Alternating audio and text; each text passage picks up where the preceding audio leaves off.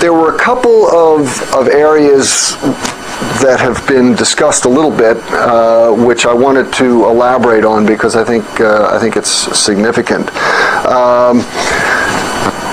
One of them relates to intact aborts, the question of a crew escape system, and whether that should be automated, whether the crew should have control, and what is required if you actually have the crew take control. I think Chris Kraft gave an interesting perspective with the idea that because of the difficulties, or given the requirements, really the impossibility of incorporating a capsule escape system for the shuttle, the project basically took the point of view that the shuttle itself was the escape pod, which means that you have to recover the shuttle intact regardless of any engine failures. Now that, of course, requires 100% reliability of the solid rocket boosters, which we never did achieve with Challenger. Although, of course, had we operated it within its spec limits, it might be another story. But in any case, I want to go through some of the details of a return to launch site abort, and then I'll describe an incident which occurred on our last flight to give you an idea of what's involved in the actual operation of abort modes. So the idea is, you have the two solid rocket boosters which have to light, okay, and they're going to perform no matter what. If one of those boosters doesn't light and the other does, it's a bad day. What can you say? And obviously, if one of them fails during flight, it's a bad day. And which was more of a design problem, if they don't tail off at just the identical rate, so that you get asymmetric thrust greater than a certain capability of the shuttle to control, you've had a bad day. And because of the requirement to have symmetric thrust, I don't think this was discussed before. When the solid rocket boosters are poured, they mix a batch of propellant, sort of like you mix bread dough, and then they pour the propellant into both the left and the right booster segments at the same time. So each booster segment has the identical batch of propellant in it. It may not be the same from the bottom to the top, but it's the same from the left to the right, and that's critical to make sure that. And then they always reserve a certain proportion of the propellant, and they do tests on that to make sure that it's, there's no process control problems. Okay, so you still need the three main engines to have enough thrust. The boosters each give you about 2.5 million pounds thrust, so that's about 5 million pounds to get off the ground. These give you about 500,000 pound thrust at vacuum, 400 and some odd thousand pounds thrust, so still over 1 million pounds thrust. And of course, the problem you have during first stage is you've got big gravity losses. If the shuttle on the pad weighs about 5.5 million pounds with all the propellant, so if you don't fire your main engines, you're barely going to lift off the ground. Actually, I guess it's a little bit less than 5 million pounds, but in any case, without the three main engines firing, you don't have enough thrust to get into orbit. Now, remember we talked about for deorbit burn, you can have, normally we fire both OMS engines. If one of the OMS engines is out, you can fire one engine for twice as long, or if they're both out, you can fire the 4 RCS thrusters for twice as long again. Because you're in orbit, you're weightless, you don't have gravity losses, so firing half as many engines for twice as long is completely equivalent.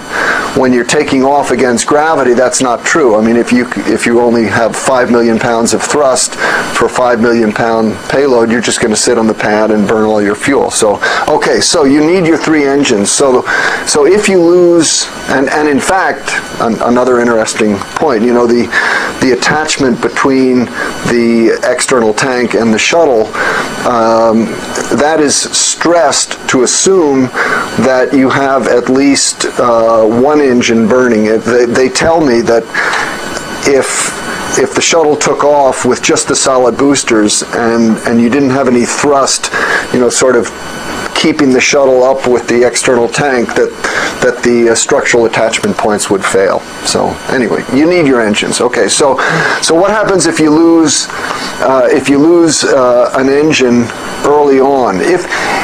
If you're far enough into the launch, you're over the main gravity loss segment, usually starting at about 3.5 to 4 minutes into launch.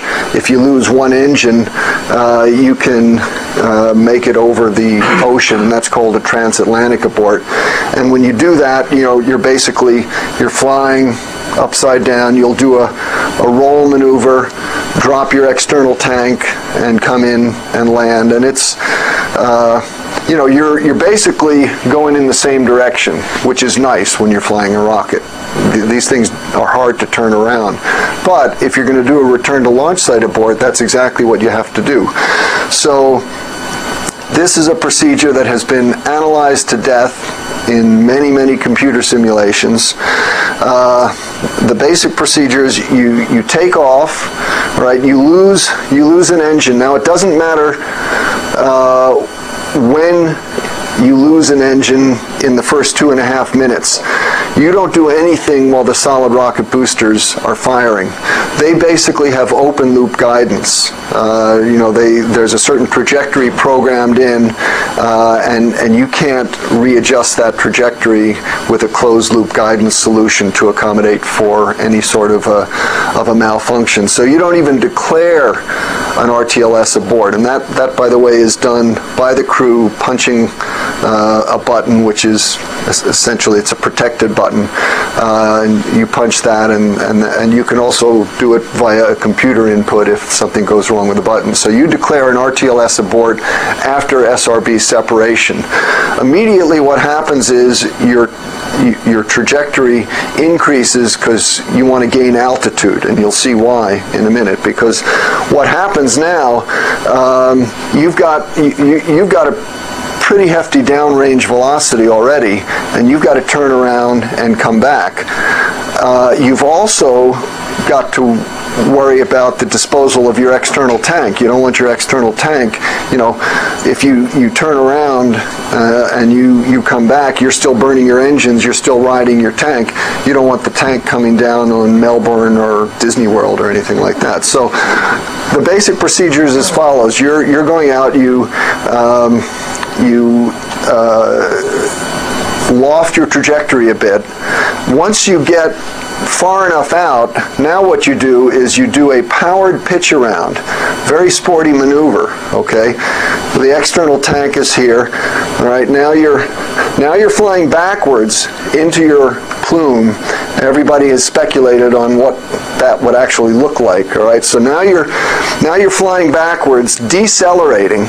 Okay, and as you decelerate, of course, gravity is starting to push you down, so you've got to increase your pitch velocity until finally you have no more horizontal velocity. You're basically just sitting statically on top of your exhaust. All right, and now you gradually pitch forward and you start to fly back. And again, you've got to plan your trajectory so that when you drop the tank, it's going to come down in the ocean. And then, if all that goes well, now you enter the heading alignment circle, and of course you're a heavyweight vehicle because whatever payload you had, but you also, in the process of the RTLS, you dump your OMS tanks and your RCS propellant so that you want to make yourself as light as possible. Plus, in case you have any problem with landing, you don't want your hypergolic propellant tanks to rupture. So if all that goes well, now you enter the heading alignment circle and you've got hopefully a nominal landing. As I say, this has been analyzed in high fidelity dynamic simulations. The crew practices it over and over again. Everybody knows the procedures. Nobody wants to be the first crew to try this out. You know, before STS-1, you remember we talked about how there were lots of problems with the tiles falling off. And so I remember one of the people very high up in NASA, don't remember if it was the administrator or one of the deputies, or suggested that maybe the safest thing to do would be to do a planned RTLS, because an RTLS, of course, you don't get up to those high velocities, and so you don't have any thermal problems. And so if a whole bunch of tiles had fallen off on the launch pad, you could safely do an RTLS. Well, obviously they did not appreciate the difficulties of doing an RTLS, and that suggestion was not taken up. We basically decided we were not going to fly until until we had confidence that the tiles were going to stay on. Okay, cut forward to February of 1996, which was my 5th and final shuttle flight. So I was the second flight engineer, so I was sitting right behind the pilot who's responsible for the main engine performance. Now, I should tell you, we've had, in the course of the 114 shuttle flights, we've had 4 pad shutdowns, pad aborts, and I think we've talked about that briefly. The main engines turn on 6 seconds before the solids. That, just reviewing, that does 2 things. It gives you time, it gives the engines time to come up to full thrust, and then you can perform checks on them to make sure that they're operating properly before you commit yourself to flight. And of course it gives time for the, because of the asymmetric thrust, it gives time for the what we call the twang, that the whole shuttle stack goes forward and then back, and then when you get to the vertical you light the boosters. In fact, when they had the first test firing on the pad before STS-1, one of the reasons that they wanted to do that, in addition to just confirming that everything was working right, they really wanted precise timing on the twang. People had calculated it, but that's not something you want to get wrong, so they wanted an experimental verification. So of the 4 pad shutdowns, 2 of them were caused by instrumentation, and 2 of them were real engine problems. I remember the first one was the last flight before what would have been my first flight back in 1984, you know, the main engine cutoff is called MECO, okay, so 8.5 minutes into the flight. And after they had a pad abort, the flight engineer called to mission control, we have MECO, somehow I thought we'd be a little bit higher. And of course, when that happens, now you've got to pull all the engines out, take them back to the shop, bring in new engines, and it's about a 2 or 3 week stand down, and the crew has to go back to Houston, and of course all of your friends and family are there, and they have to go home, and it's no fun, but I mean, nobody complains if it's safe. So okay, so we're sitting on the pad, we're counting down, and everything was on schedule. It was in fact the first of my 5 flights that it had 0 problems, 0 delays. You know, we were going on the day that was predicted, on the time. Countdown to 6 seconds. You can feel the engines, everything starts to rumble, the engines start up. There's a kind of we call it a steam gauge. It's a vertical bar which shows the engine power. Center and right engines come up to 100%. The left engine comes up to 40%. Pilot calls out left engine at 40%. You know, in times like this, your mind is working pretty fast. So, you know, I remember thinking to myself, oh damn, you know, we're going to have a pad shutdown. You got to go back to Houston, back to the simulators, you know, all of the, I mean, you know, stupid things to be thinking about at that time, but that's sort of the way it works. And all of a sudden, kaboom, you know, I feel this big kick in my back. The solids have lit. You know, what in the hell is going on? You know, we're supposed to have a pad abort. Now we're going with with an engine, and actually when you're going through maximum dynamic pressure, max Q, the engine's throttled down to about 65%. And there is a malfunction if one of your engines gets stuck. It's called getting stuck in the bucket, in the thrust bucket. If it doesn't come back to full power, your RTLS abort. Well, we were taking off with one engine at 40%. So, it sort of dawned on me that, we were going to be the first crew to do an RTLS. So at that point, I start going for my checklists, and the pilot calls to the ground. We have ignition, left engine at 40%. And so for about the first 15 seconds or so, I just had barely time to get out the RTLS checklist and start getting ready to read the procedures. And then it turns out that the ground has more insight than the crew does, and it turns out that there's several sensors, one of which feeds that gauge, but in fact that sensor had gone bad. And in fact the left engine was performing nominally, and the ground was able to confirm that from both by the other sensors and by looking at the acceleration, and so everything was okay. I put away the checklist and enjoyed the ride. But it's first of all, it was kind of a scary situation, but it also shows the difficulty. Now suppose we as the crew had been responsible for declaring an abort. If you're going to build in a system where this is the crew's responsibility, then you better design your instrumentation so that the crew has all the instrumentation required to make that decision correctly. And similarly, if this were going to be an automatic abort, you've got to have failure detection, identification, reconfiguration, so that the last thing you want, is to go into an abort situation when you don't have to, because there's no way that an abort is going to be anywhere near as safe as a nominal mission. So I think it was obviously it's just a good story now, but I think it does have something to inform about how you're going to have to design abort systems, and as both Aaron Cohen and Chris Kraft said, that although the astronauts always felt comfortable with their abort system, but I'm not sure that all the people in mission control were quite so comfortable knowing the things that might go wrong with it. And in fact, as he said, they always breathed a sigh of relief when, after first stage, when the abort rocket would detach and fire itself away.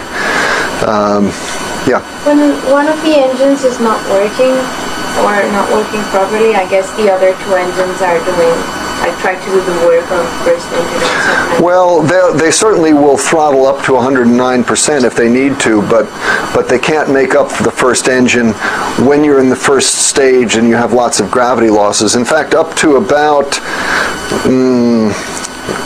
when you get, like I said, to about 3.5–4 minutes, then you have enough altitude and downrange velocity to make it across. And then at some point you get to the situation where you've basically gained your altitude, and although you're not at orbital velocity yet, so you still have some gravity losses. The gravity losses are small enough that if you have a loss of an engine, you can still make it to a lower orbit. That's called abort to orbit, and it's ATO, and you'll hear the call press to ATO, single engine, press to ATO means that you can now make it to a lower orbit, which is the safest thing to do with two engines. And then a little bit later on, you'll hear like single engine TAL, which means if you lose two engines, with only one engine you can make it across the Atlantic. And then later on you'll hear single engine ATO, and then finally single engine.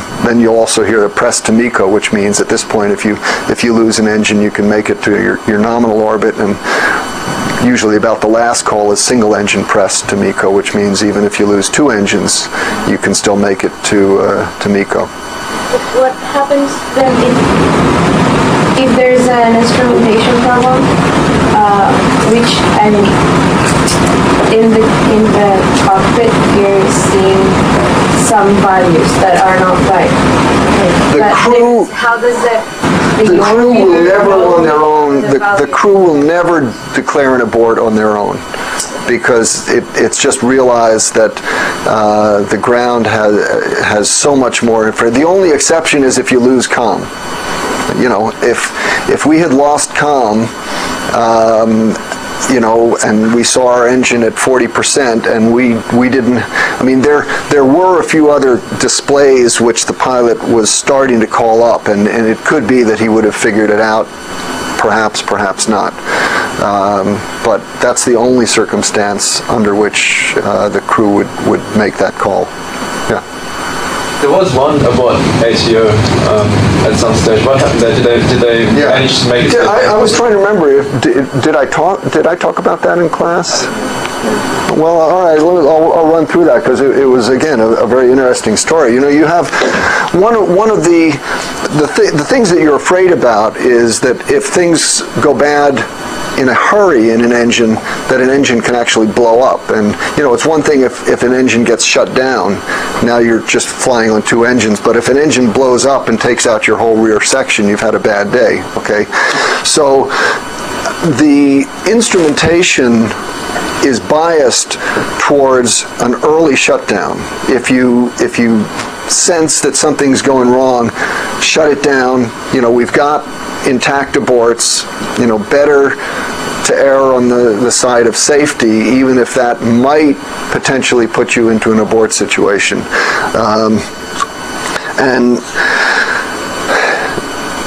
I'm trying to exactly reconstruct it. The thing is that if you lose 1 engine, all right, so now you are abort ATO. Now, if you lose a 2nd engine, you might be in a situation where certainly you can't make it to orbit, and because you've changed your trajectory, you might not be able to make it to a good transatlantic landing site. So at that point, if you have lost 1 engine, there is a switch on the center console where you can override the engine shutdown command. So what you're now saying is, we're in an unsurvivable situation if we only have 1 engine, and therefore we'll take the extra chance of getting an instrumentation-caused engine shutdown. We're not going to take that chance, so we are going to disable the ability of instrumentation to shut down the engine, and we'll just take our chances. The ground will continue the calculation, and as soon as you get to the point where you have the capability of doing a single engine TAL or a single engine abort to orbit, you re-enable the instrumentation. So what happened, the shuttle launched. It must have been about 4 or 5 minutes into launch, because they lost an engine.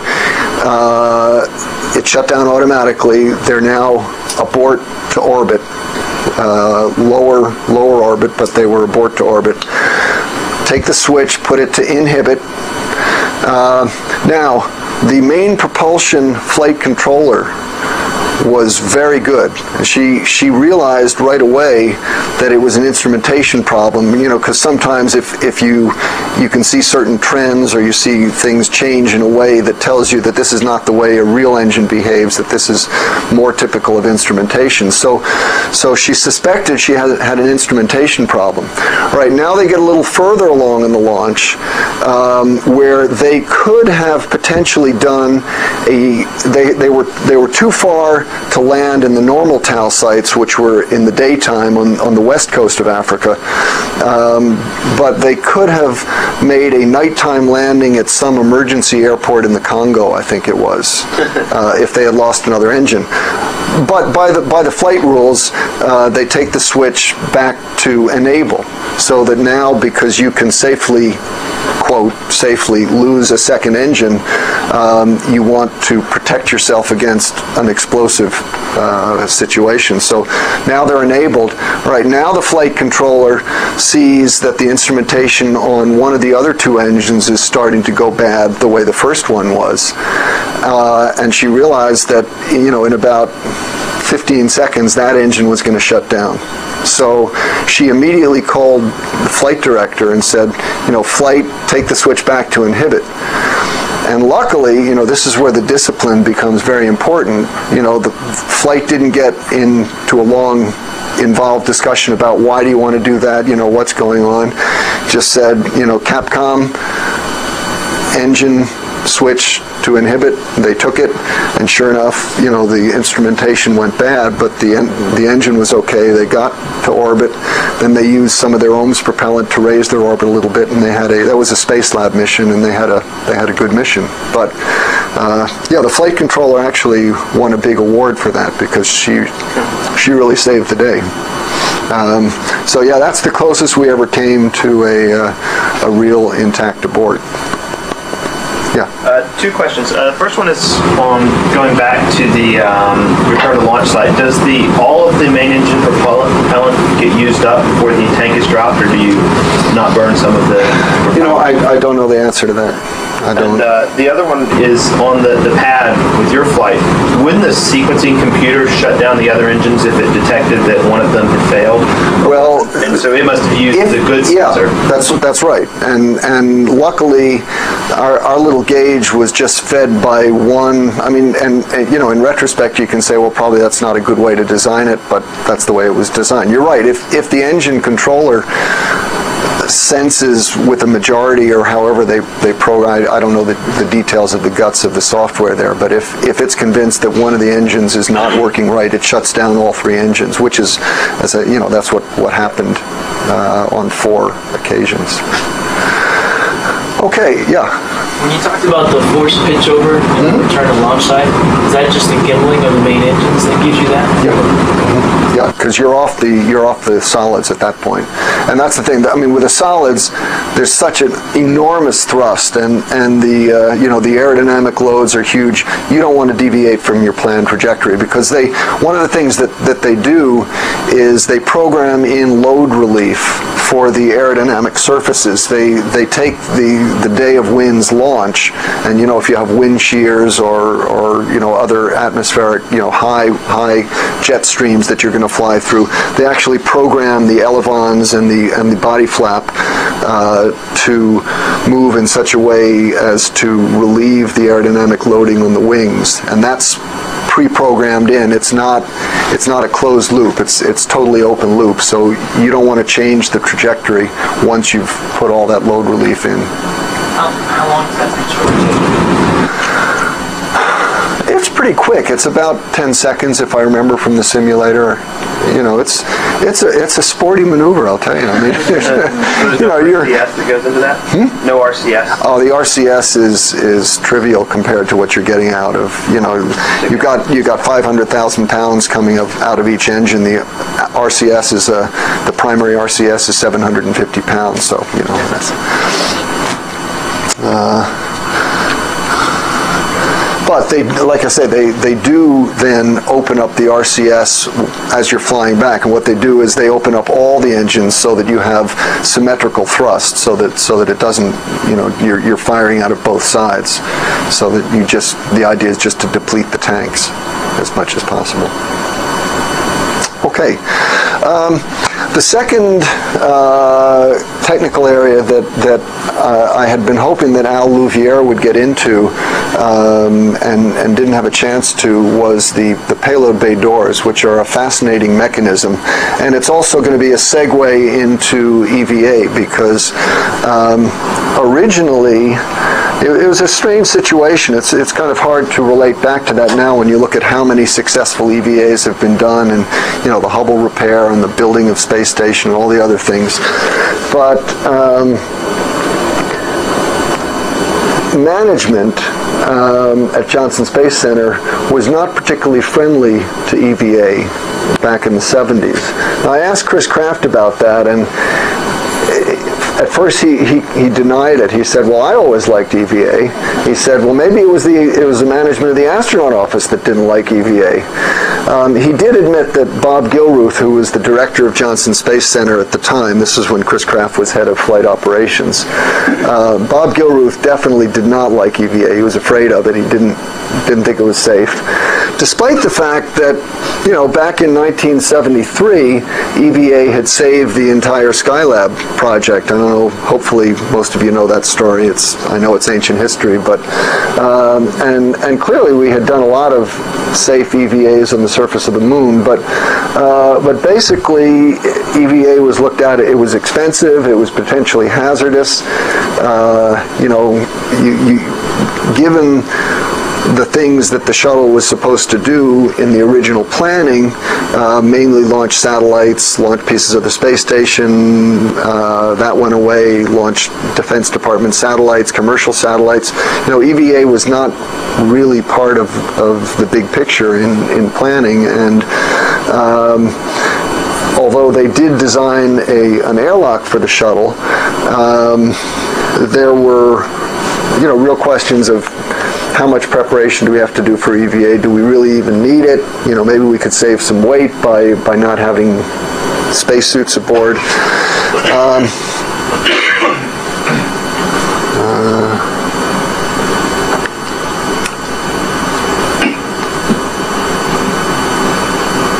Okay, so, oh, I know what I was going to do. I was going to set up the remote here. Let me do that. Hold on just a second.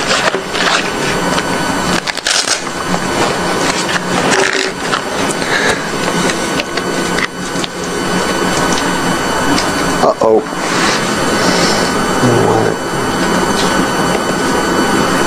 Okay. So that's where we finally ended up. That's the Hubble telescope. This is the payload bay, side of the payload bay. So, I mean, obviously EVA became a very successful activity, but these are the payload bay doors. This is in the orbiter processing facility. One of the things, well, I have a picture of closing the door, but the mechanism of these doors is extraordinary. There are two motors, one at the front and one at the back of each. Each of the motors has two drive units, and they work through a differential, so that if one of the motors fails, the other one can still drive, although at half the speed, you know, just similar to the way a car works. There's a long torsion rod which runs the length of the shuttle, and then that torsion rod is attached to these bars over here. I'm sorry the picture was scanned in and it's not terribly sharp, but as the torsion bar twists, then these rods lift up the payload bay door and bring it to a close. And the mechanism, this is the best picture I could find, and you notice there's a strong back because as was mentioned, the doors can't support their own weight in 1G. But the system of latches here, you have to remember that the payload bay can expand and contract by several inches due to thermal environment, and so you have to design a latch system that can accommodate this thermal behavior. It was an incredible mechanical challenge, and the complexity of this system. I mean, I'm always amazed when I look at how the thing works. I have a schematic of them later, which you can look at. But basically, you close the doors, and then the first thing you do is you want to close the latches on either end, and then there's also centerline latches. And I think Al Louviere did discuss the fact that these payload bay doors are part of the structural element of the shuttle during re-entry. You cannot re-enter if the doors are not just closed but latched. You need them latched for structural strength. So there's a series of bollards here, little protrusions which these latches grab on, and they've designed the rigging of this of the rods such that the latches that are close to the hinge line actually close before the latches that are further away. So it's a sequential closing of the latches, all with a single mechanism, so that you basically you pull the part of the door that's closest to the torque rod, you latch that down first, and then it's kind of a zipper effect where then you pull it down so that even if the door is a little bit warped thermally, you'll get the door to close properly. You wouldn't want to close this latch first and then have the door in a situation, where it was buckled out. Whereas here, and then of course the center line latch, because of the thermal expansion, you can have the doors coming together like that or like that, and you've got to have center line latches that can accommodate for that. So it's really quite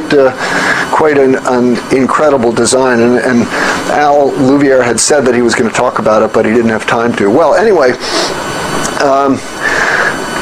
there's plenty of redundancy in here because there's these double motors, but because this is so critical, people started to look at, suppose you got some debris stuck in the mechanism. Doesn't matter how many motors you are, you can't get it closed. Suppose the motors jam on one side. Now the other motor isn't going to be able to drive it.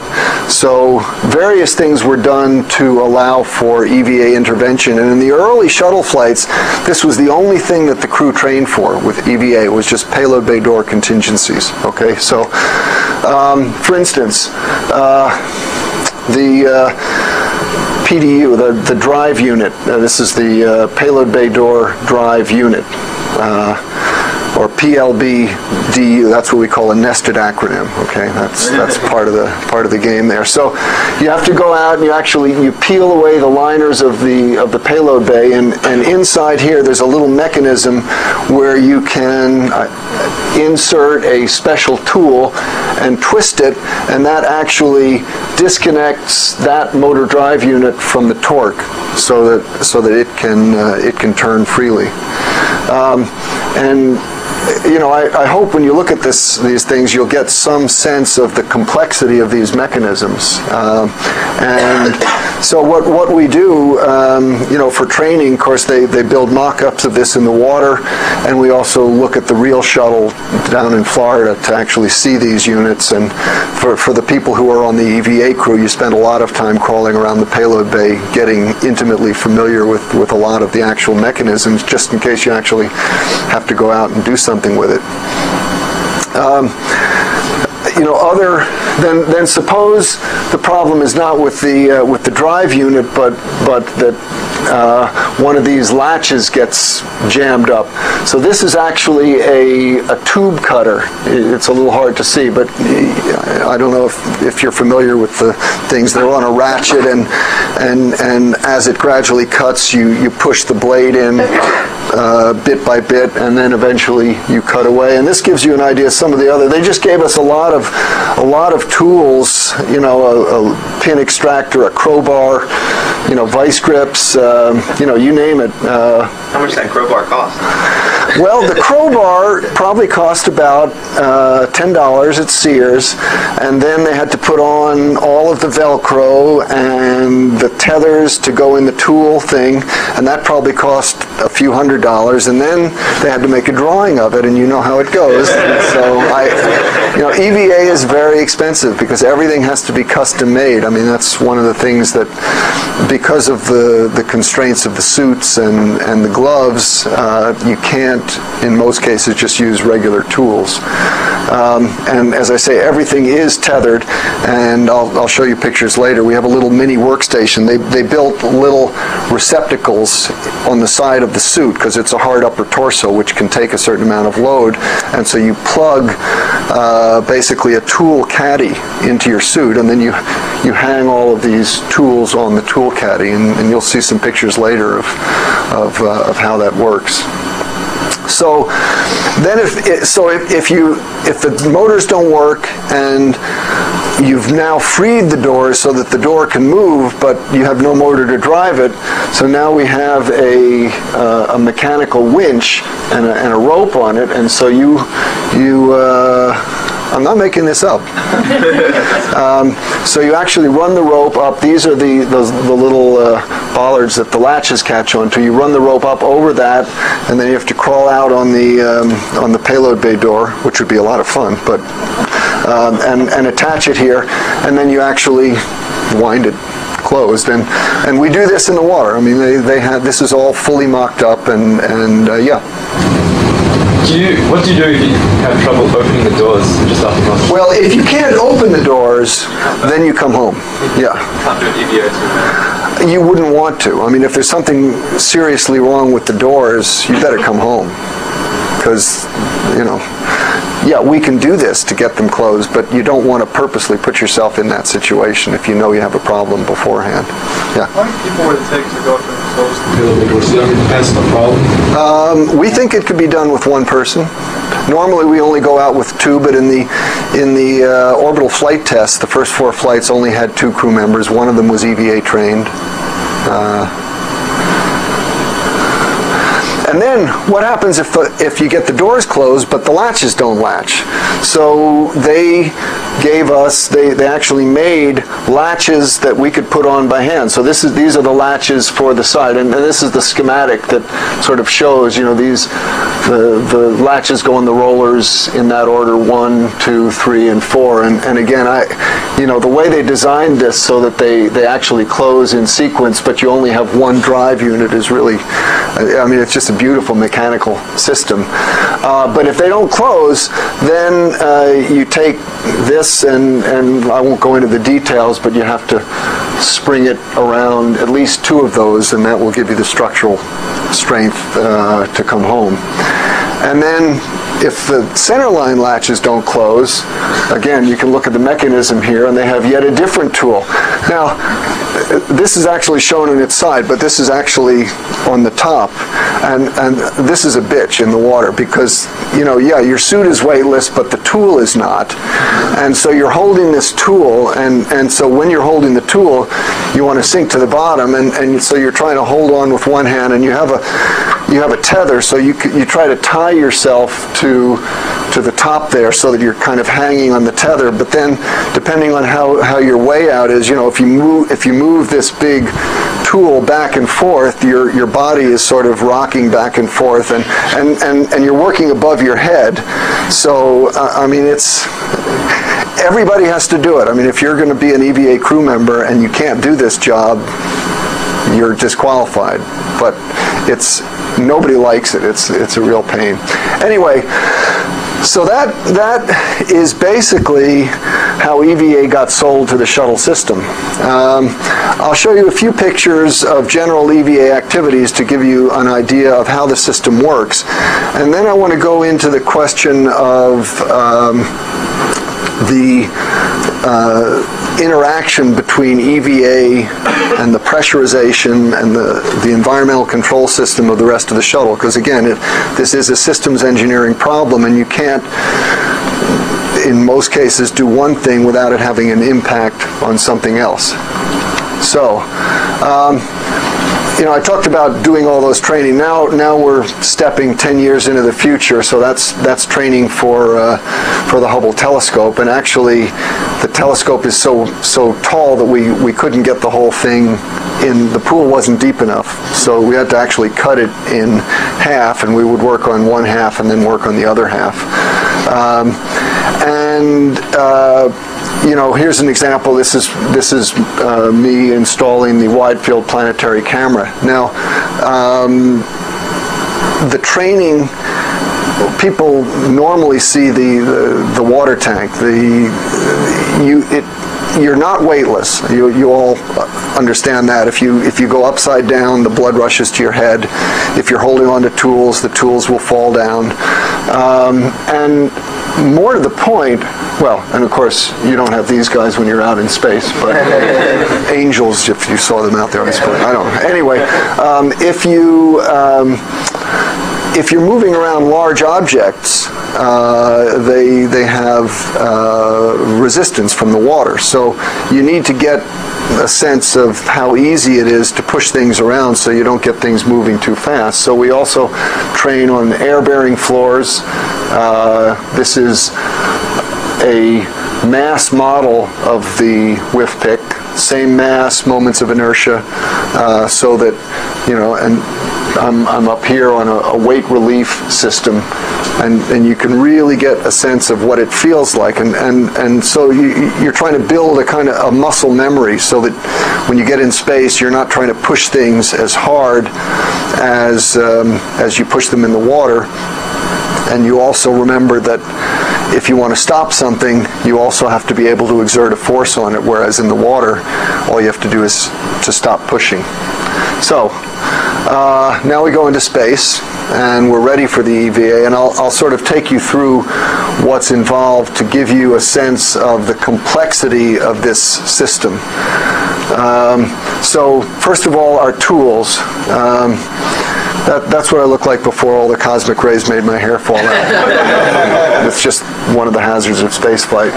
So, okay, so here you see the kind of tool caddies. This is for a ratchet wrench, and we had about 250 different tools, about 100 planned to use, and the rest were for contingencies. And we had to take them all out, so we had them on, we call this our fish stringer. You sort of like, you know, Portuguese fisher wives hang all the fish on the string and then hang them out. So, and then we take this out on the fish stringer. So this is the airlock at launch, and it's totally packed. And in fact, we had 4 spacesuits rather than the normal 2. So there wasn't a whole lot of room. And first thing you go in is you go and you start checking the various systems, and then you have to unpack everything and move it into the flight deck. So that's Story. We went out together, and this is the hard upper torso. This is looking down into the inside of the spacesuit. The back of the spacesuit, there's battery and lithium hydroxide CO2 scrubber. CO2 scrubber has to be replaced after every EVA. It's good for about 12 hours.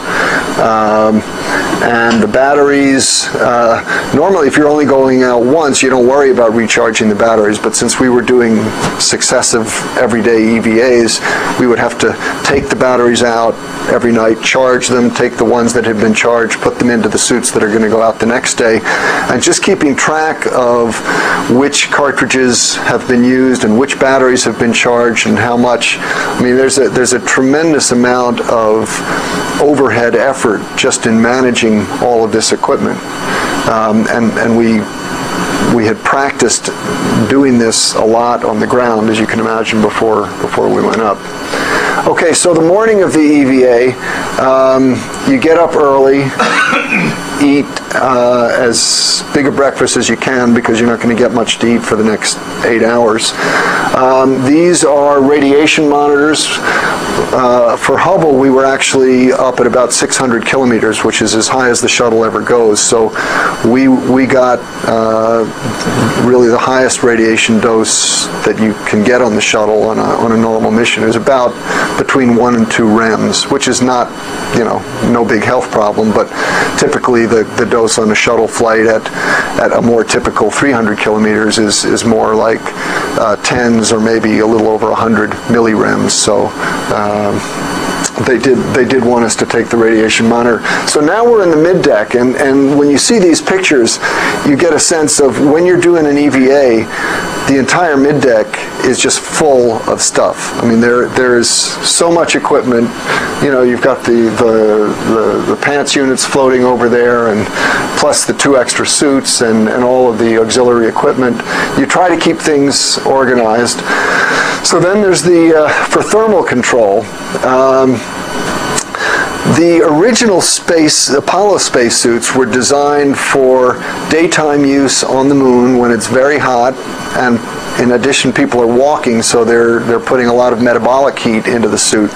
And so they were very concerned about being able to have sufficient cooling. So they developed a very, very efficient sublimator cooling unit. You have a little layer of ice that's continually fed from the bottom, and it sublimates, and that basically is how you get rid of your heat. And then you run your cooling water underneath that ice, and it cools off, and then it is run through they call it LCVG, liquid cooling and ventilation garment, which has lots of Tygon tubing that goes through it, so that it carries the cold water next to your skin, and also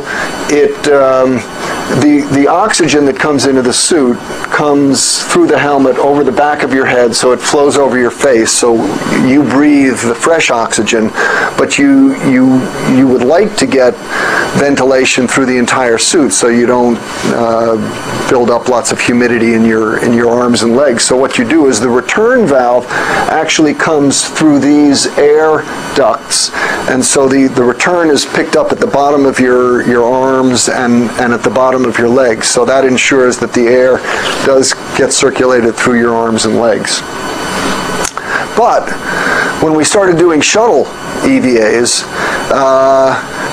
metabolically you're not nearly as stressed, plus you spend almost half your time in the dark, and it gets really, really cold, and this has been a constant problem. We were very concerned about and here's an interesting systems problem to show how everything relates to one another. When you open up the doors of the Hubble telescope, if direct sunlight comes in, it will cause an outgassing of the internal material, which could pollute the ultraviolet mirrors. The ultraviolet optics are very, very sensitive to organic contamination. So under no circumstances could we have sunlight penetrating the interior of the telescope. But we were going to be spending a lot of time with the doors open. So how do you ensure that you'll never get the sun coming in? Well, the Hubble telescope is sitting up here like this. So if that's the sun, just make sure that the belly of the orbiter is always pointed towards the sun. Then you never have to worry about sun coming into the telescope. But what you do have to worry about is that, during the day side of your orbit, if the sun is over here and the Earth is over here, during the day your payload bay is going to be pointed towards the Earth, and so you basically have a radiative heat exchange with something that's at about 20 degrees C. No big deal. You go around the other side now, at nighttime, you're pointed at deep space, and so you're radiating towards absolute zero, or 3 degrees Kelvin. And that is a concern, and you get very cold. They were predicting temperatures of as much as 150 below zero Celsius. We were very concerned, not only were our hands going to get cold, but some of our tools might not work.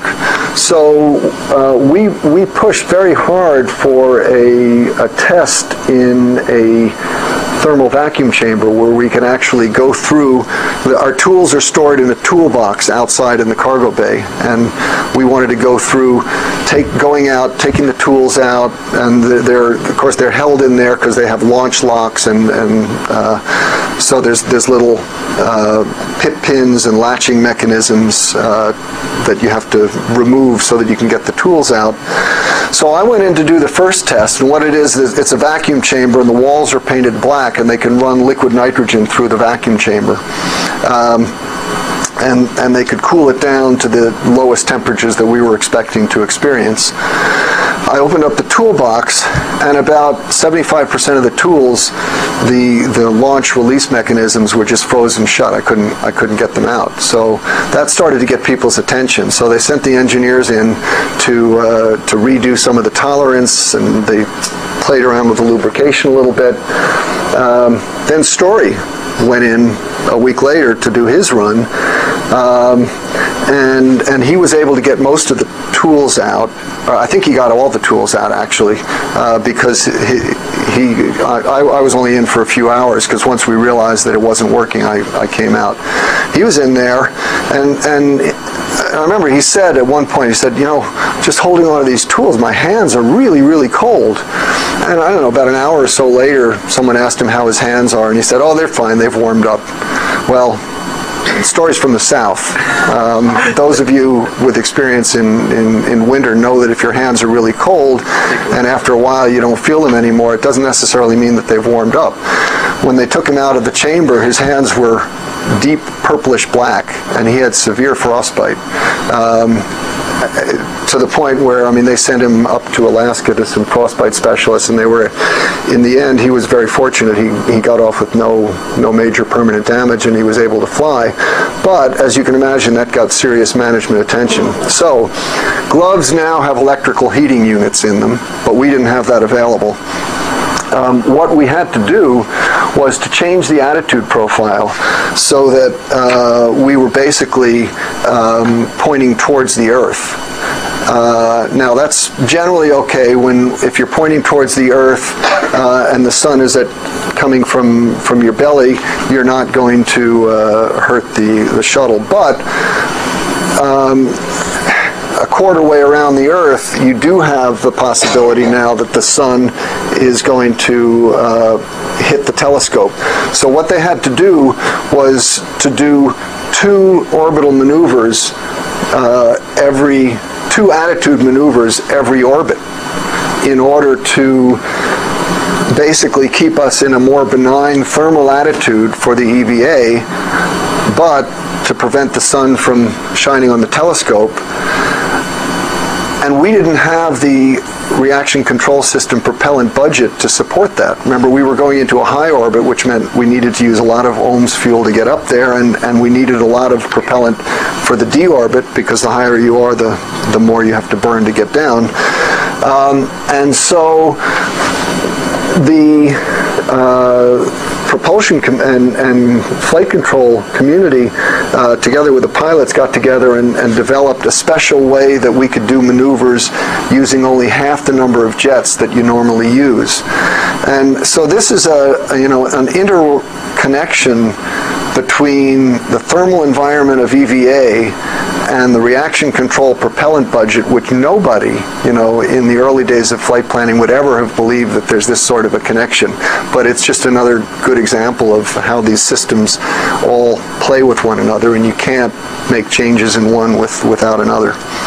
I'm going to finish this unit, and then we'll take a little break, and then I'll do the last part. So, okay, so process of getting in the suit. First you get in LTA, lower torso assembly, basically the pants, and of course this is one time when you can put your pants on both legs at a time. Okay, you can't do that too often. But again, look at the mid deck here. It's full. This, by the way, is the escape pole. We talked about this earlier. During launch and entry, it's actually bolted into position so that it'll take you out the door. But once you're in orbit, you just sort of float it up and out of the way, and it's just kind of Velcroed to the ceiling. And of course, it has no weight up there, so it's perfectly happy. Okay, so you get in the pants. Now the suit is, the upper torso of the suit is attached to the wall inside the airlock. So now you have to float into the airlock, and that's what you're looking at when you're getting into the suit. And there's a lot of connections you have to make. This is the water bag. This is the COM connection for your Snoopy cap. This is the water and air connection, which you have to hook into your LCVG.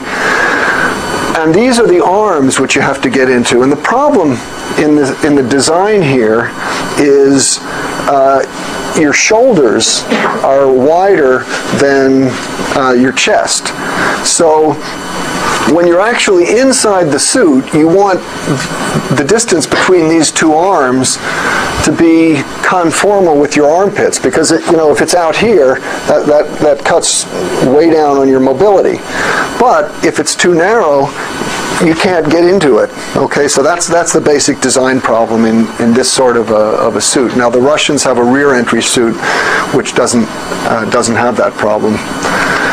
So, you know, it's always a challenge, and you really have to push and struggle to get in, and you know, eventually they wanted to design this suit so that one person could get in by themselves, but it can't be done. I mean, you can get in like this, but you just can't pull up the waist ring and attach it by yourself. Nobody's been able to do that. So it's a great feeling of accomplishment when you finally get inside. Then you put your helmet on. So now you're starting to see what we're dealing with, because we have to take all this stuff outside. In addition to the tools that are already outside, these are the plugs which we put the mini workstation. We haven't put it on quite yet, but it's just a whole bunch of equipment which you have to manage. And at this point, we're breathing pure. We purge the suit with an oxygen flow. Now remember, we're at an atmospheric pressure, or almost an atmospheric pressure, I'll get into that later, of pure oxygen. So that also puts very serious flammability constraints. Although when you go outside, you're only at 4 psi. When you're inside here, you're at the full cabin pressure. And actually, in order to do your leak check, you have to go to 4 psi above cabin pressure. So you're actually working at above 1 atmosphere of pressure of pure oxygen. So that's a very serious flammability design constraint. And we have to sit and breathe pure oxygen then for about 40 minutes to get the nitrogen out of our blood. And again, I'll be discussing this whole atmospheric and bends problem. But if you don't, when you drop down to 4 psi, the nitrogen in your blood bubbles out and you get the bends, just like a diver who comes up too fast from a dive. So just 1 or 2 pictures of what went on outside. There's Hubble. I was changing some fuels there. It was kind of neat working underneath the solar panel. Those were the old ones which we took off and replaced the next day. But you have to be really careful because you don't want to bang against it. And of course you can't see above your head, so we always have other people looking at us. This is the kind of situation where if you had a little heads-up display where you could get this sort of a view to show what you're really doing, it would really improve your situational awareness. But at the moment we don't have that. So it takes not just the people outside, but the people inside paying full attention, reading procedures. Historically, we carried all of our procedures on a cuff checklist, like so. But the procedures for Hubble and some of the other flights are so complex that you just can't do it. So nowadays, these are just emergency procedures. I'll pass this around. You can. I would like it back. But okay. Let's see. After putting in the new whiff pick, Ground had to do some tests on it, so I got Claude to fly me out over the arm, and we had one of the old lunar Hasselblad cameras which they let us carry. Normally we just use Nikons on the shuttle, but we let us take a Hasselblad, and so that gives a view of what the payload bay looks like. EVA. There's a story over here working on one of the other things. The Earth is not flat. Don't worry about the picture. I went around it many times.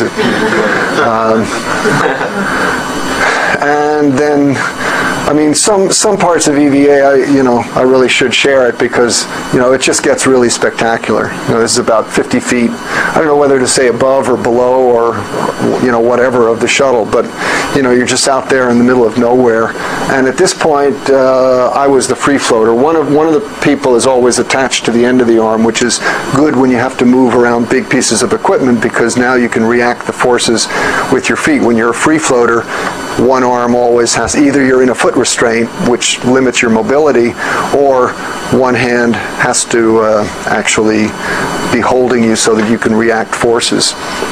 What was really neat, of course, we are attached by a waist tether, which is then attached to a long reel of stainless steel. But you can set it so that the springiness is taken out, and so I could basically, and I did from time to time, just sort of let go, and it's a really neat feeling because.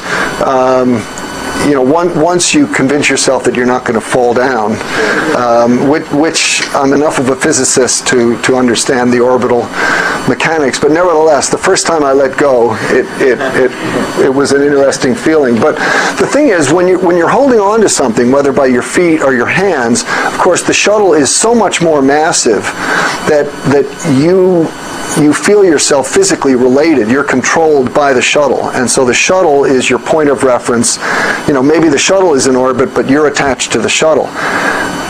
As soon as I let go, the physics totally changes, and it was really this transformation into being a human satellite. I mean, I really felt like I was a satellite now. I wasn't attached to the shuttle, and sometimes, if I could turn around so that before I let go, so I didn't see the shuttle, it was really kind of neat, especially at night, just sort of floating there and all the stars and everything. So, yeah. They build in time for you to be able to kind of do that kind of stuff. They don't build in the time, but again, we like in this case, 2 days before on stories in my last EVA, we had these are the magnetometers up at the top. The gross maneuvering of the shuttle of Hubble is done by reaction wheels, but the reaction wheels, when they get spinning too fast, you have to be able to desaturate them, so they have magnetic torquers, these long torque rods which create a magnetic field. They interact with, there's no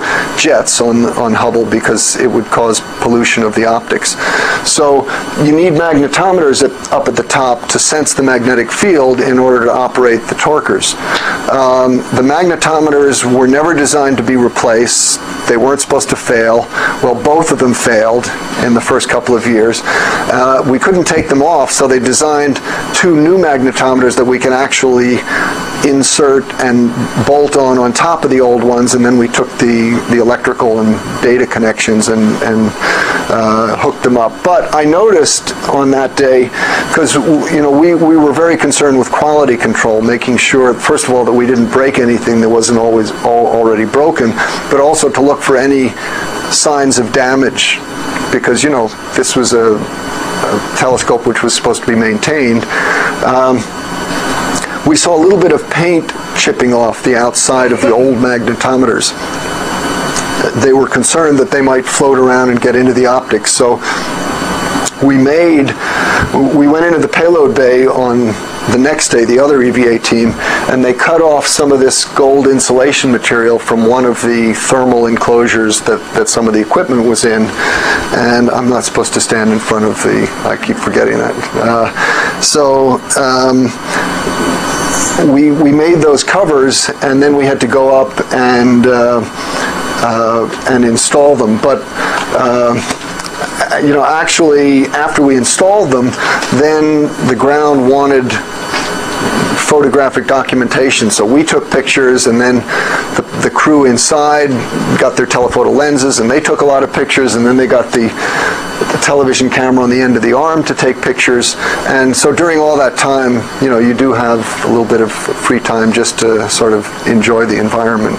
It'd be a shame not to, because it's such a spectacular place. Yeah. How do you work when there's no light when you're in the dark? These are, let me turn the laser pointer on here. Oh no! What did I do? That's a good time for a break. Okay? Take a 2-minute break. Good grief. And then, of course, when the sun rises, you know it, so you can turn your lights off. Okay. I talked about the necessity of doing a nitrogen purge and pre-breathing oxygen to get the nitrogen out of your blood. This turns out to be an interesting systems problem, because it doesn't just affect the suit, it affects the spacecraft. Those of you who were here at the beginning saw I was blowing up a balloon, which unfortunately popped.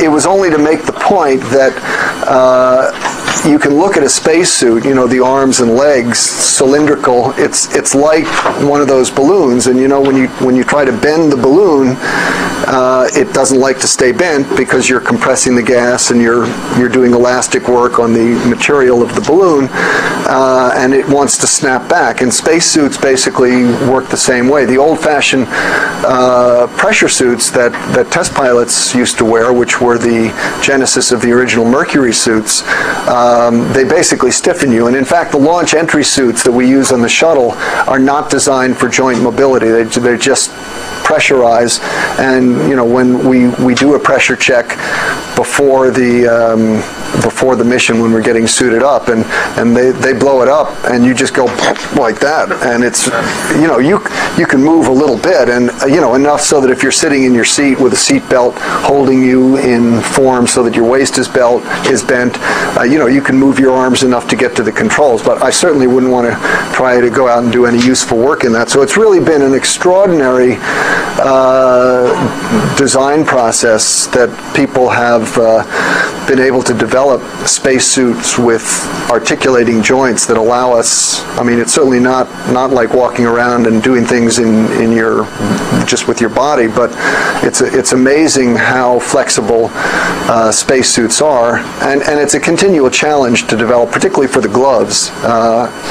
And when we get back to the moon, to have legs that you can actually walk in so that you don't have to hop around all the time, although there are times when that's good too. But in any case, the stiffness of a suit, because it turns out that most of the stiffness comes from compressing the gas. So you want to try, first of all, to build articulated joints that don't change their volume, and actually people have designed metallic suits that look like, you know, Robbie the Robot, so that they truly are zero delta volume suits. Problem is they're very heavy, and there are other problems with metallic suits. I don't have time to go into that.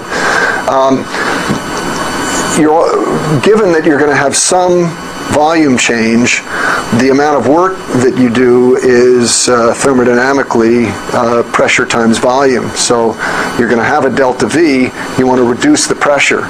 So the lower your suit pressure, the easier it is to bend. So basically, you don't want to fill your suit with any gas that you don't really need. We certainly don't need nitrogen to stay alive, not on a short-term basis. So we fill the suit with oxygen, and we run it at about 4.3 psi for the shuttle. This is just historically Mercury, Gemini, and Apollo. The suit pressure was a little bit lower. Doctors felt after doing calculations of the actual, what you're really interested is in the partial pressure of oxygen in your blood, and they wanted a little bit more margin, since the shuttle was supposed to be operational this and operational that. They wanted a little bit more margin, and so we bumped up the suit pressure a little bit. Mercury, Gemini, Apollo cabin was 100% oxygen at the same pressure, so that you didn't have to worry about pre-breathing. In Skylab, it was not pure oxygen, but it was a high enough oxygen that, again, they didn't have to worry about pre-breathe. It hasn't been until we went to the shuttle, which typically the shuttle is at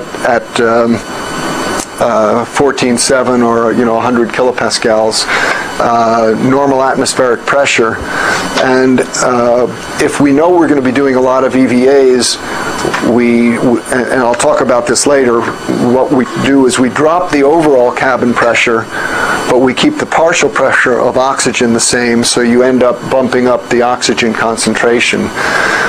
We don't do that with the ISS.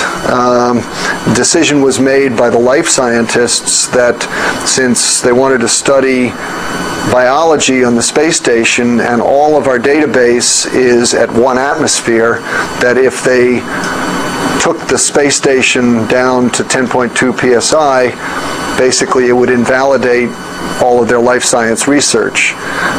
So the station was only designed for 1 atmosphere. The operational people, you know, when they started to talk about how much EVA was going to be involved in building and maintaining the space station, you know, the astronauts said, "This is crazy." You know, and you'll see the impact of this later.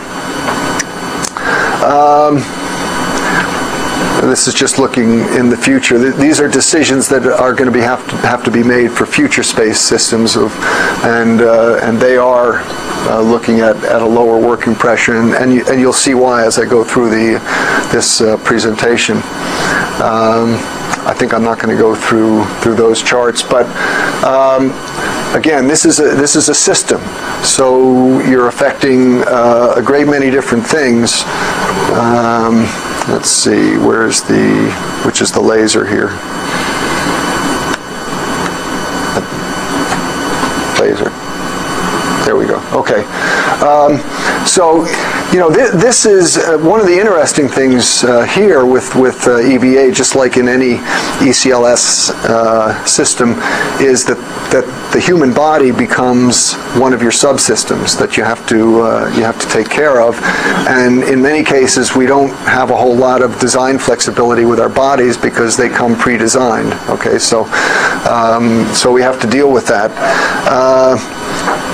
So we've got all of the physiology, the bends,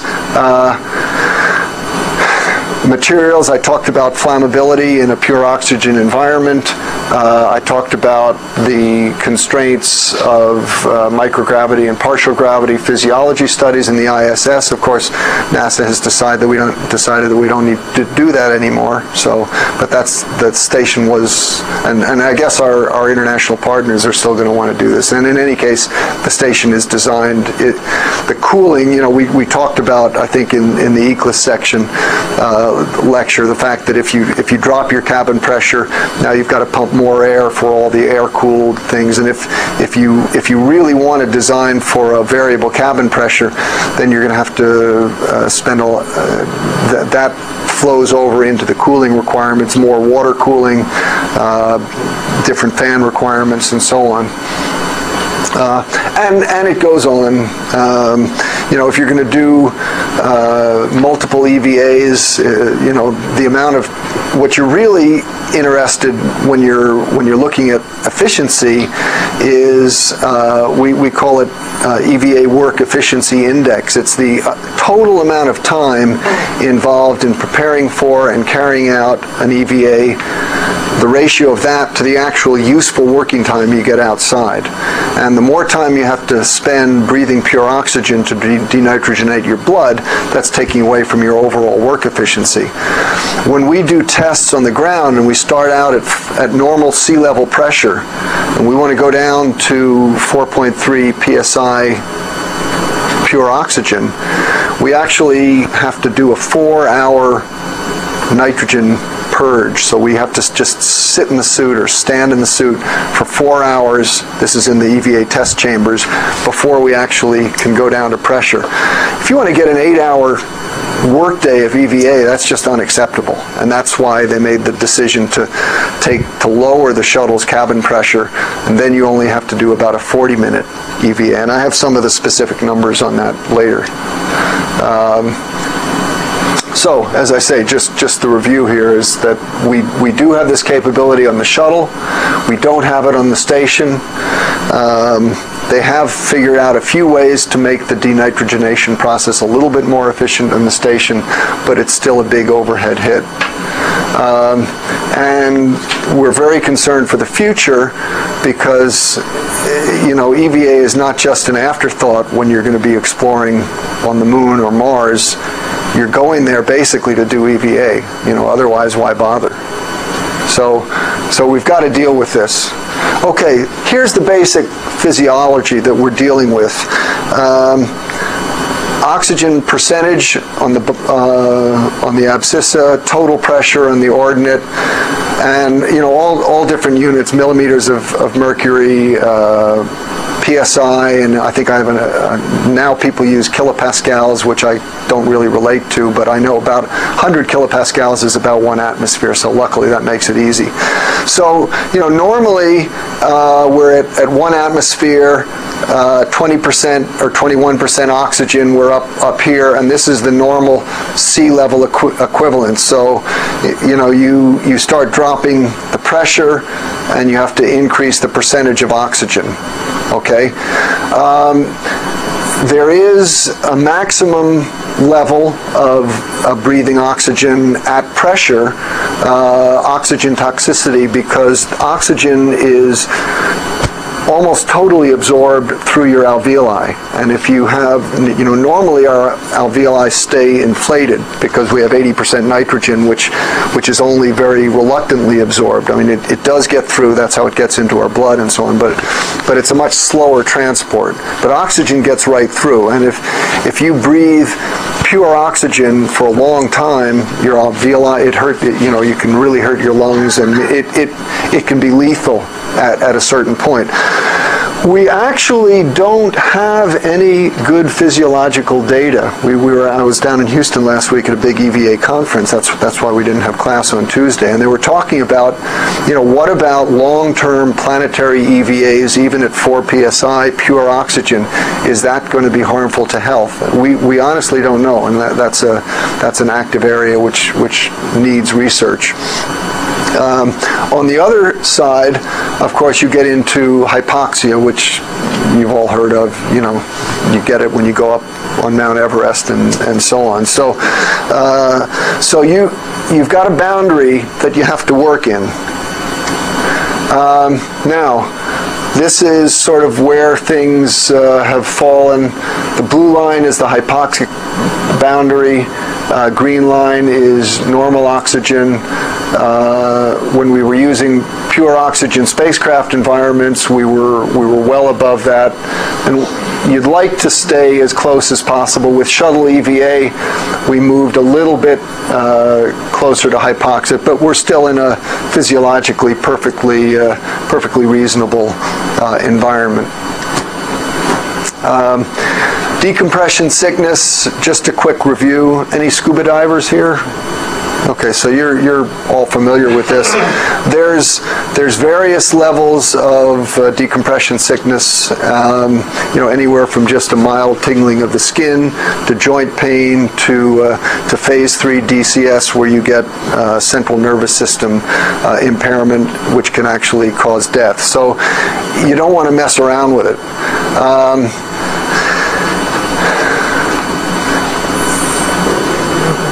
People refer to this famous R value. You run into this all the time. What you're really interested is, what is the ratio between the actual partial pressure of nitrogen in your blood compared to your suit pressure. And this over here shows, this is that R value. If you're down at 1, the nitrogen isn't going to bubble out at all, so you have no incidence of bends. What's it? VGE, venous gas emboli. Okay, so, and then as the R value increases, the dotted line, gas emboli, that just means you have bubbles forming. DCS means actual symptoms of bends, and then grade 3 DCS, which is very serious indeed. The way they make these measurements, they have these large physiological studies where they actually get people to volunteer to go through these pump down protocols, and then they actually put sensitive microphones and ultrasound things that can actually hear the bubbles as they move around your veins. I've never been able to figure out why anybody would volunteer for these experiments. I take my hat off to them. Because the only way you build up this data is that some people actually do get the bends from these experiments, and of course they have hyperbaric chambers, which as soon as there's any symptoms, they put them right into the chamber and pump them to pressure, and it goes away. And I don't think that they've lost any volunteers. But like I say, that's not something I'm going to volunteer for. other factors, and this is something that becomes important. It turns out that the amount of time you spend at reduced pressure is important. Also, exercise. It turns out that the more you exercise, maybe it makes sense, you're moving your joints around, but the bubbles come out. So actually what they've started to do on the space station, since we can't go to a reduced cabin, that while they're breathing oxygen for the first hour or so, they do very exhaustive exercise, both upper and lower body, on an exercise bike with arm exercise as well. So try to drive away as much of the oxygen early on in the decompression, in the preparation as you can. Okay, so where does that put us? As I said, the more nitrogen you have in your blood to start out with, the longer a pre-breathe you're going to have to do before you can go out.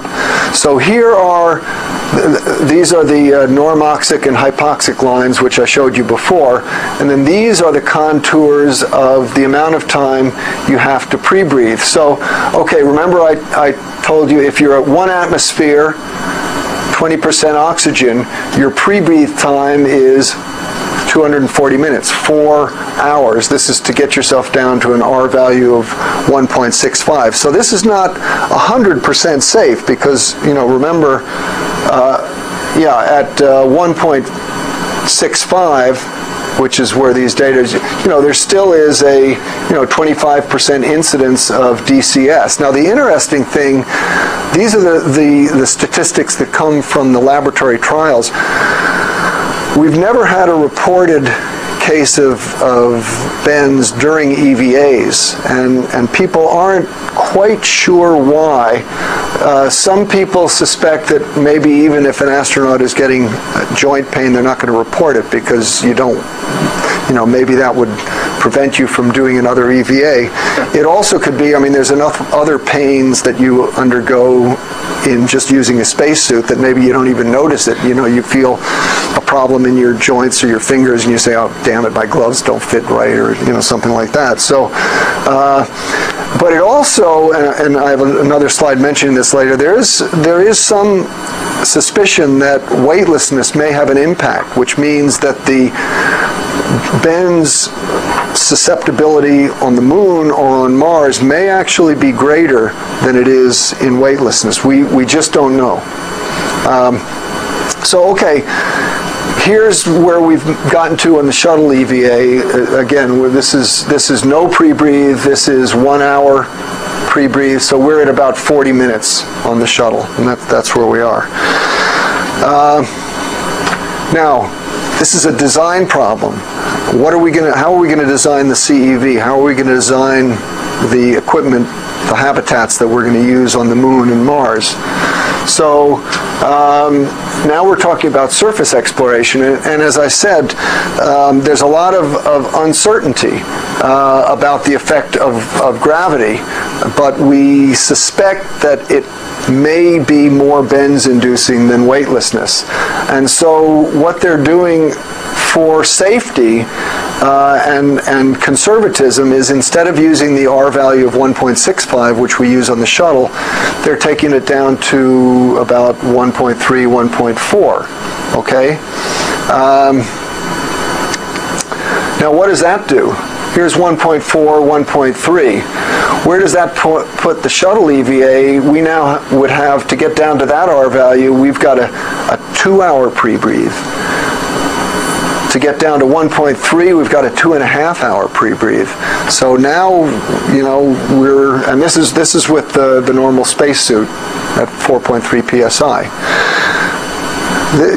We're hitting an operational problem. You want to go out on your geology traverse on the moon, you got to depressurize, denitrogenate for 2.5 hours. I don't think so. But what are we going to do? Well, if you increase the suit pressure, now the R value at a given level of nitrogen, the R value goes down, and so at 6 psi, even for an R of 1.3, you're in the 0 pre-breathe range, which would be great. So people have suggested, well, maybe we should build a variable pressure suit so that you could go out at 6 psi, sort of get things set up, and then, you know, all that time counts towards your denitrogenation. So maybe then after 2 hours into your EVA, now you can drop your pressure, and now if you have any things where you need more dexterity, you'll be okay. But the pressure control system in a spacesuit is a very complex undertaking. The Russians do have a dual pressure suit. They never use the lower pressure, to my knowledge, and it's a big hit to try to design this into the suit. And of course, to design a suit to operate at a higher pressure, the Russians work at about 5 psi, but it means your suit is less flexible, heavier, and it's just going the opposite direction from the desire to accomplish useful work, which is why you're putting on the spacesuit in the first place. So this is what we're working against. Again, we've got a systems problem. It's not just the pressure, it's the oxygen. In Skylab, in Apollo, because you were working in a pure oxygen environment. Now, of course, now we're talking about what is the pressure going to be in a cabin, right? So you want to keep the cabin at a higher oxygen environment. Your material selection is highly limited. So, as it says, they tended to use a lot of metallic materials. Well, what do we know about metals, particularly aluminum? Well, first of all, aluminum will burn, but at 100% oxygen, but okay, your cabin, even if it's not 100% oxygen, you're going to have a lot of metallic material. Well, metal, when you're dealing with radiation, you hit metal, aluminum or higher, even higher Z, higher atomic number metals with primary cosmic rays, and you get spallation. Produce a lot of secondary particles, and you end up with actually more radiation than you would have gotten if you had just gotten hit by the incident cosmic ray. What you really prefer is to have a low atomic number. Hydrogen is best, water, you know, hydrogen and oxygen and so forth. So, you know, if you're forced to increase the metallic content of your spacecraft because of the oxygen flammability problems, now you're going in the wrong direction for radiation protection, which becomes an issue when you're dealing with long duration stays on the moon, interplanetary transport, and so on. So it's all interrelated. You can't change one thing without changing the other. Flammability, well, we've been talking about that. I won't stay on that, but again, it is very dependent on oxygen. Oxygen restricts the use of non-metallic materials, but non-metallic materials are what we would like to use from a radiation point of view. You'd like to have a lot of hydrocarbons, you know, polyethylene, plastic in your spacecraft, because they absorb cosmic rays. Doesn't work, but in any case, it's pretty well agreed that we never want to go above 30% oxygen. It just becomes too restrictive on the types of materials we can use. So that's going to be a design constraint. Remember, we're aiming towards a systems level design of our long duration space habitats which are EVA compatible. So 30% oxygen. All right, so now we're back to this. Now we can draw a red line, and we've got to stay on the left of that line. We've got to stay above the blue hypoxic line. Now also, remember that we've got these pre-breathe lines. So let's say that we're going to limit pre-breathe to no more than 1 hour. Well, we're cutting down on our design space here. You know, we've got the oxygen flammability, which is cutting off to the right. We've got the hypoxic limit, which is cutting off in this direction, and we've got the pre-breathe limit, which is cutting off there. And we're kind of in a, I won't call it a box. It's a rather small triangle. Now, if we go to a 6 psi spacesuit, as I said, we open up the design space a lot, but at a price. flexibility, maneuverability, and the ability to do the things that we want to do in the first place. So, where are we going to go with this? As I say, it's an active area of research. I can't tell you what the answer is going to be, but it looks like they're going to probably be going for 8 to 9 psi with a oxygen concentration approaching 30%, and that the CEV, from what I've been told, is most likely going to be designed with a variable pressure capability, because it also has to be able to dock with the space station, which means it has to be able to take 1 atmosphere, and also, because the CEV by itself is not going to have an airlock, you're going to have to be able, if you'd have to do an emergency EVA out of the CEV for whatever reason, you're going to have to depressurize like we did back in the Gemini and Mercury, well, the Gemini days, or Apollo. And of course, that is going to affect the design of all the other systems on the CEV, because they'll have to be able to operate from a vacuum all the way up to a one atmosphere. So just in the end, I hope what you've gotten out of this is, again, we're trying to look at things from a systems engineering point of view, and this is one big system where EVA cannot be considered just on its own, because it affects, I gave an example of how it affects the RCS system with Hubble. Here it affects the environmental control, life support, flammability, radiation protection. It's all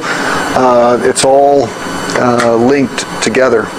So yeah, this was the recommendation that we came out with, was slightly below 9 psi at pushing 30%. But as I said, there's a lot of research that has to be done to understand the way bends behave at partial gravity. How we're going to do that, I have no idea.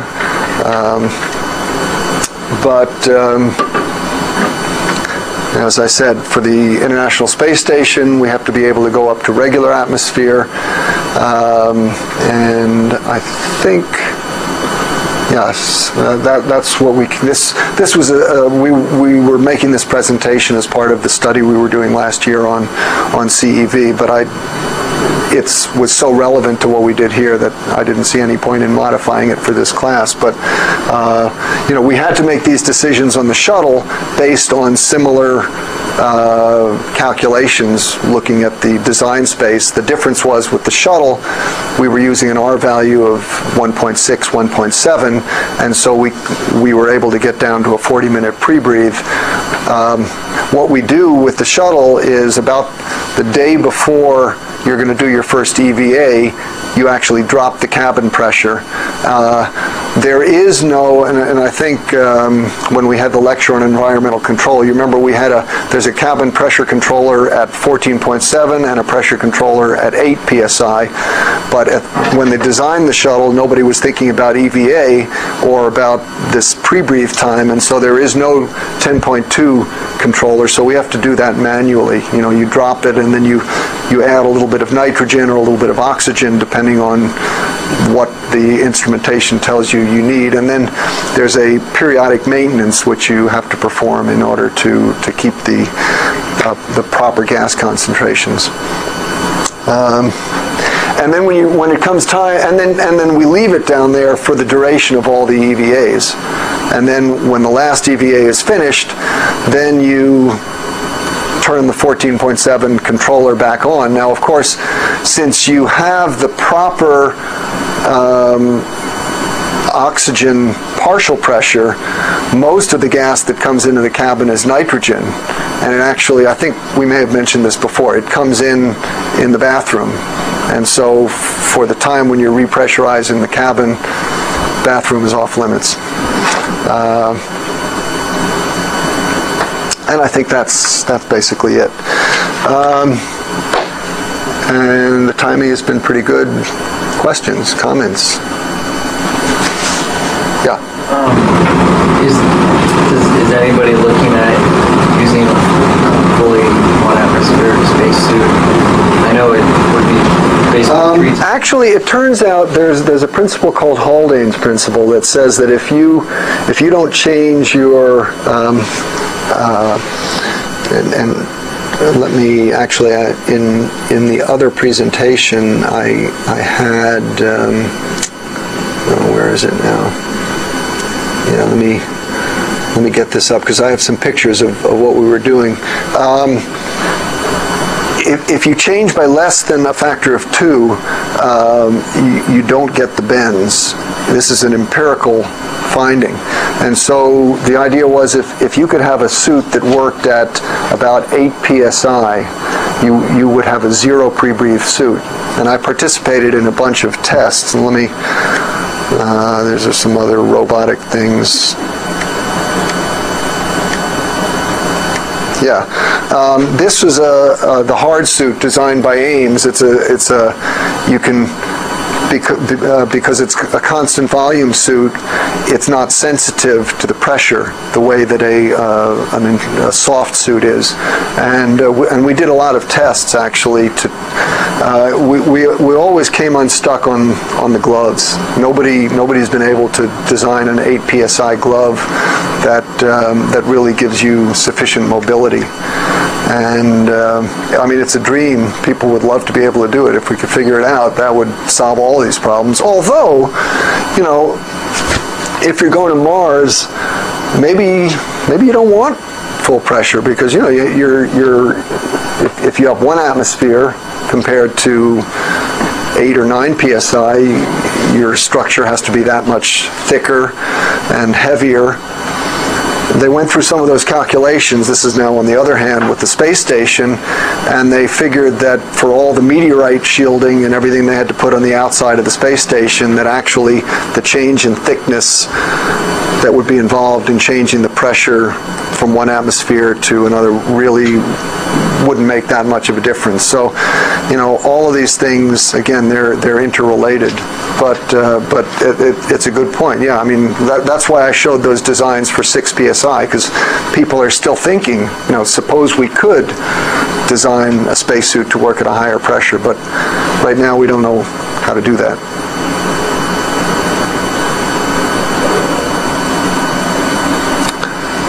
I hope everybody has a very happy Thanksgiving. We will see you a week from today. If there's any questions, again, about either your oral presentations or the written presentations, I'll be here today, and then I'm gone for the rest of the week. But I will be looking at emails, so you can send me emails and we can discuss things. Okay.